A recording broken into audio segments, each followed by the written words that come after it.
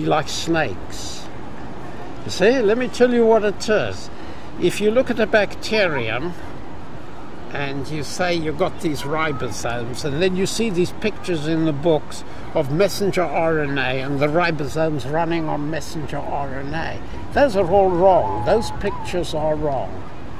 If you see these books, you see a little DNA circle drawn in a bacterium. That's also wrong.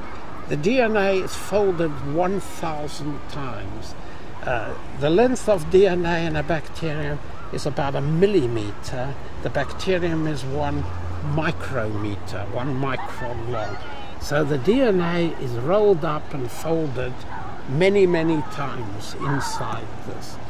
And of course, when the messenger comes off the DNA, what you have to imagine is it threading itself through these almost stationary ribosomes, because they're big and they don't diffuse, like a bunch of snakes.